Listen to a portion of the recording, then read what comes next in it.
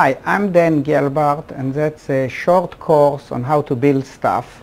And the course is mainly for students and scientists, researchers who are not machinists by training, which means the emphasis in this course is how to build things very quickly using equipment which is very easy to master. So altogether, it's applicable not only to prototypes, it's also applicable to some limited production. But the biggest benefit is for prototyping.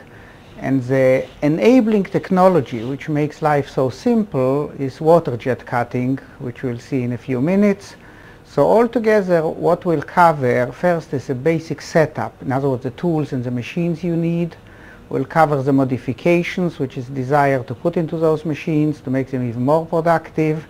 And then we'll go step by step and fabricate some parts, starting with a simple enclosure. So before we get into fabricating a part, I just want to show you the wide range of things you can take advantage of water jet cutting. So obviously the thing which is most common is enclosures, starting from very simple boxes like that. If it's for R&D work, you try to make it with all captive hardware. In other words, notice there are no screws holding the cover, just snaps in place. There is knockouts cut in just like on electrical boxes to avoid later on drilling. Wherever possible, it uses keyholes instead of regular holes. And this is a huge time saver, not only because you don't have to take the screws out to remove it, but also you avoid the common problem of a screw which is taken out falling into some part of the machine where it shouldn't, typically falling into something electrical and shorting the works out. So that's, with a water jet, it comes at no cost. The other thing you can do in enclosures or parts with a water jet, if you have to be very lightweight and strong, you can emboss them. So basically what you do, these ribs were put in 1 minute with a die made on the water jet. Basically the die is made of 2 pieces, spot welded together. This is cut on the water jet, and then you can put in the ribs, make it lighter. Something you'll notice in all these boxes, that I tend to design the boxes that it's made of U-shaped pieces instead of bending a piece on 4 sides. So in other words, this box is made of a big U and 2 little U's which are spot welded in. Now the reason why the preference is to make everything of U-shaped pieces instead of like a flower with four pieces is U-shaped pieces can be bent on the brake without having to move over the segments.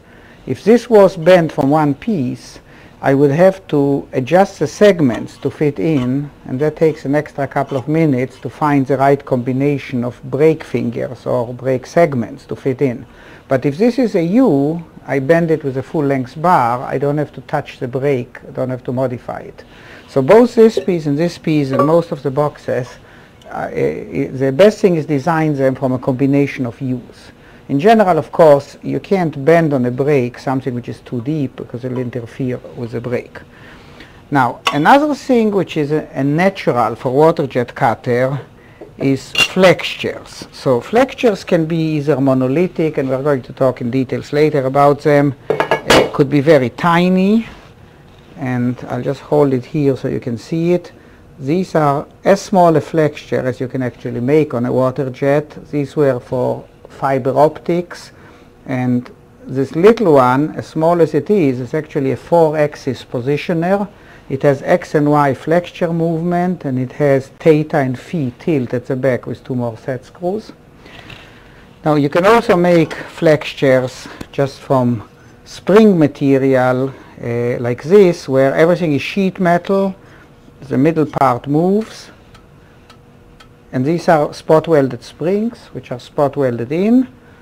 Okay, in this case the springs, and some of the flexure, in this case for sure, the springs are nitinol instead of steel in order to get a very large elastic range. This is what's called a cross spring hinge. It acts like a normal hinge, but it's all spot welded with nitinol flexures. Of course, the advantage of these flexures over slides is that A, there is no wear, B, there is no lubrication, C, there is no backlash. And D you can make it in a few minutes instead of paying hundreds of bucks for a slide. So this is a natural thing for a spot welder. Now another thing which works well with a water jet is very large structures, where this is just a sample, and we'll talk more about large structures. This is a 1/10 model, which we'll discuss later. And you can make quite complex assemblies made from those elements, and let me show you a couple.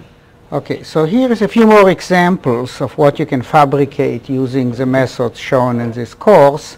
A very simple thing you can fabricate on a water jet is springs, all the way from springs carved from solid steel, which can be cut from the hard material or cut in the annealed state and hardened. And these are springs which need a few hundred kilo to compress.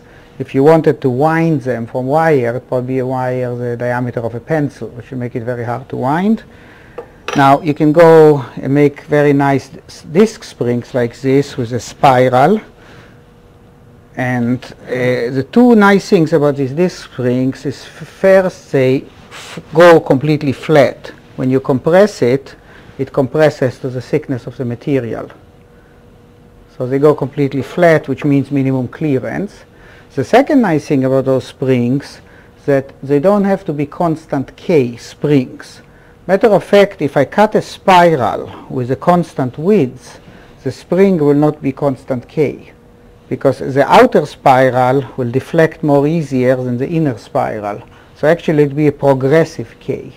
If I wanted to make this constant K, I would linearly taper down the spiral.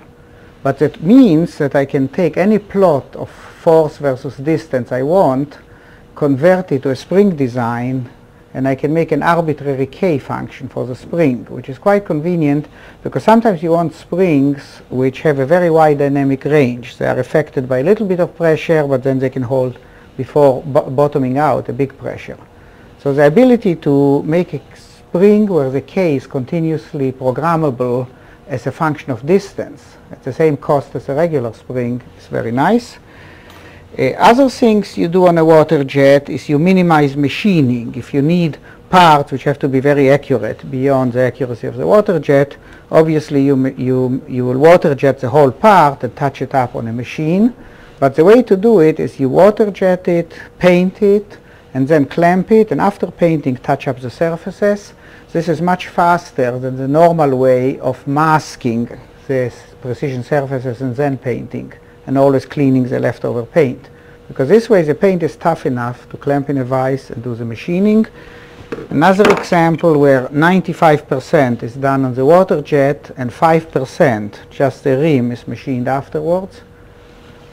Now, some stuff looks complicated, but actually it's a combination of very simple structures. Like this is some gearbox which rotates in two directions on two axes, but actually it's just made like simple enclosures, and the bearings are little bearing mounts, are just little inserts permanently attached, in this case with screws, to the housing, just to give more support to the bearings.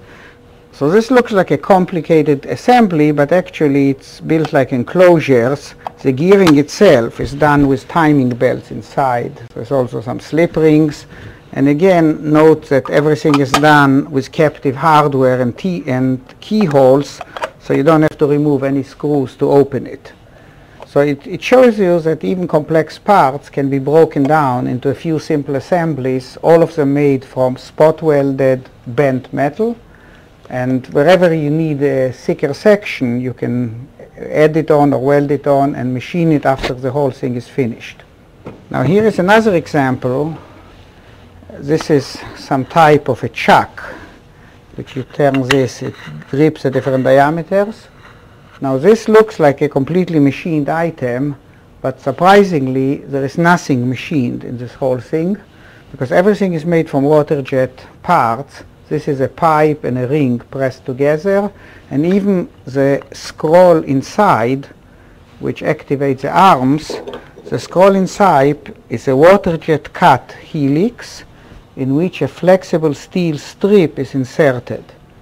And the advantage of this is that the spring is already hard and smooth, and if you had to do it from one piece, this piece would have to be steel, and then you would have to grind it on a CNC grinder in order to get good accuracy and wear.